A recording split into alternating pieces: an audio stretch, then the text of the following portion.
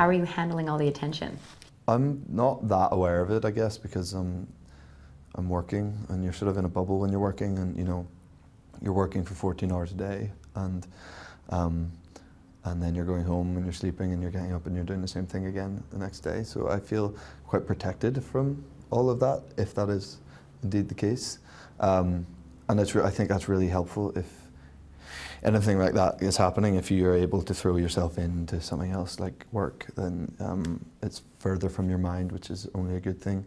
No one on the crew seems to care. I'm not getting any extra attention from the crew, so that's fine.